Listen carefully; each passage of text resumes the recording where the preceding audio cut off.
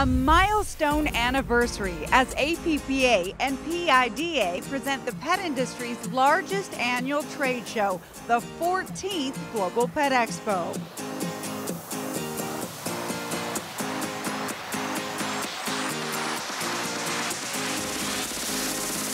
Hi, I'm Tiara Benaldi of Global Pet Expo TV.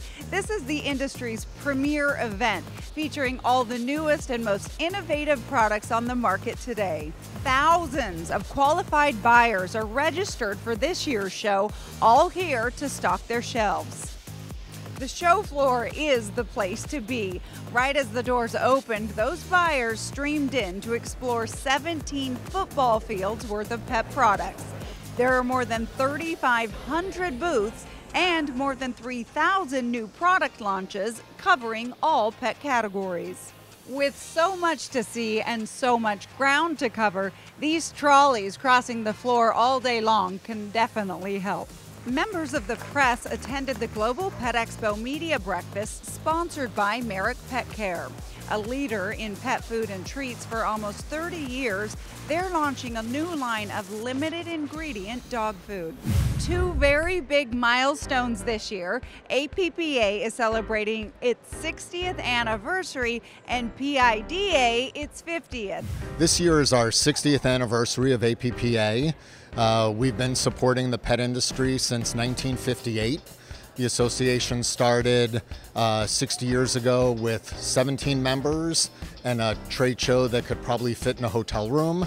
And now we're one of the biggest trade shows in the country, and we have 1,300 members, all serving all kinds of products and services for the pet industry. PIDA was formed in 1968 by a small group of distributors that met in Chicago for the first time as a way to sort of collectively deal with some of the issues that distributors were dealing with at that time. It was a very early period in the industry's growth. The industry obviously was much smaller than it is today, but it was growing very rapidly. So these distributors got together as a way to deal with some of the issues that were facing them collectively, and to also start to bring more trade events like this to the industry. Global Pet Expo is doing something brand new this year you'll want to check out. Mini buyer sessions right here on the show floor. So the first question is, how do you address new products for your business? Lynn Switnowski says the paradigm is shifting as customers have more access to information.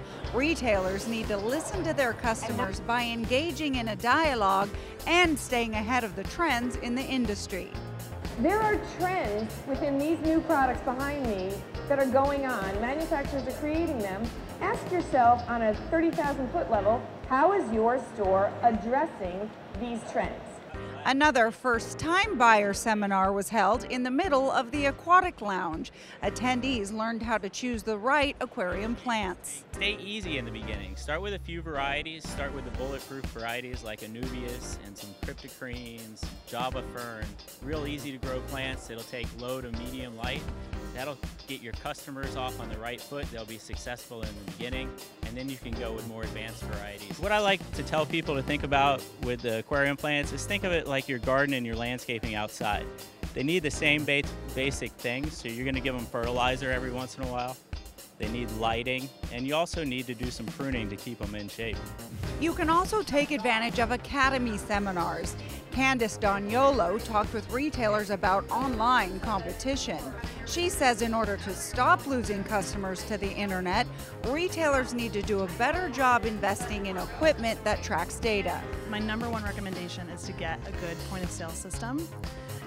Some of them are expensive. They're a big investment, but it's an investment in you. And spending that money on a good point of sale, not a glorified POS, like sometimes the Squares or Shopify's, those don't have a lot of data for you to look at. So investing in a point of sale is top priority. Back to the busy show floor, and we just had to show you this. Time to grab a latte, but take a closer look. A barista is personalizing coffee foam with your own pet's face. How cool is that? Or should I say how hot? Stop by booth 4458. Your personalized artwork will take just 5 to 6 minutes. Right after the show, attendees had time to make connections and strengthen existing relationships at the pet working reception, where the Committee for the Rapid Advancement of Pets was introduced. It was launched, 7 committee members, all pets.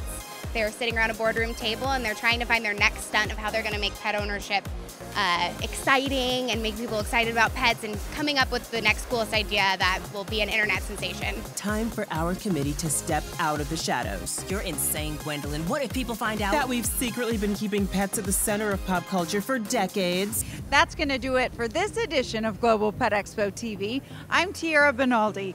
Be sure to use the Global Pet Expo app for all the show information and to keep up with the schedule. Thursday's show hours are from 9 to 6, and be sure not to miss the New Products Showcase Awards presentation at 5 p.m. Friday's show hours are 9 to 5. And don't miss Shema Hyder, the guest speaker at the APPA Professional Women's Networking Breakfast at 7:30 a.m.